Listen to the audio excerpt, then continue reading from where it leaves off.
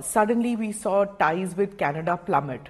It happened literally within weeks. No, but that... What went wrong there? That is, I think, I mean, I it honestly do not see... It happened during the summit.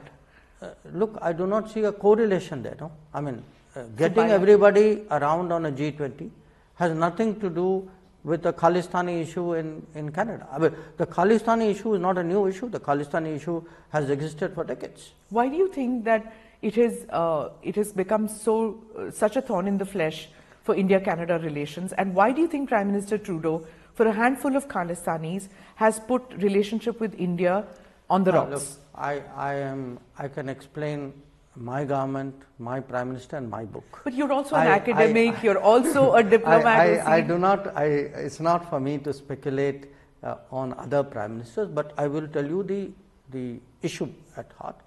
The issue at heart is the fact that in Canadian politics, these Khalistani forces have been given a lot of space and have been allowed to indulge in activities which I think are damaging to the relationship, clearly not in India's interest, but I would argue not in Canada's interest either.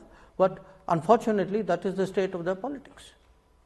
How do you see the allegations that Canada makes on India with regard to deaths which have taken place, unexplained deaths which they call, and the investigations they are doing, and compare it with what the Americans and how they are reacting? Smita, I have spoken about this before.